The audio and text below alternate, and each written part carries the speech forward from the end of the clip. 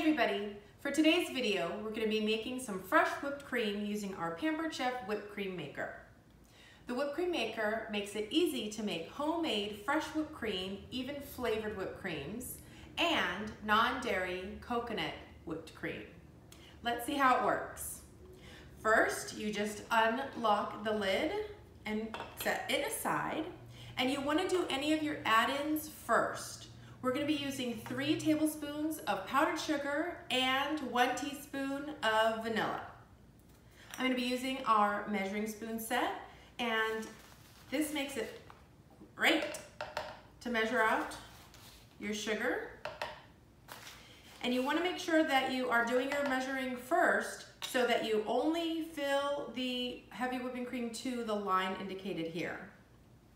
One thing that's really cool about these measuring spoons is that they have the little flat spot on the bottom, so they will lay flat if you need to measure liquids in, like that.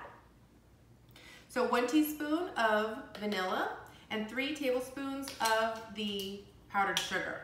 And that's the recipe for making really amazing whipped cream like it just came out of the can. Now we're gonna fill with heavy whipping cream up to the line.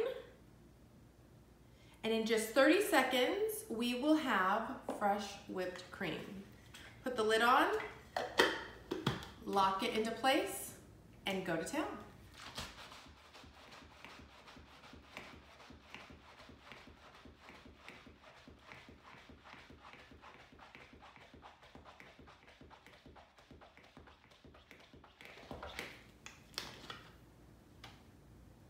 Look at this amazing whipped cream that we have.